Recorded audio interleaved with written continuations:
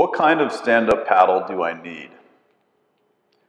So when people are shopping for stand-up paddles, I always encourage them to get an adjustable as their first paddle. The reason being that you're not quite sure what your proper length is and what your real passion in stand-up paddleboarding will be, whether it's surfing, touring, racing, who knows. So when you're going with your first adjustable, you want to make sure you go with the fiberglass. And the reason being is because not only are modern fiberglass paddles light, like our Hoey, our 2-piece adult adjustable, or our 3-piece adjustable, but it has the right impact strength, which is much superior to carbon fiber. Although carbon fiber is stiffer and lighter, for a beginner, it is not necessary.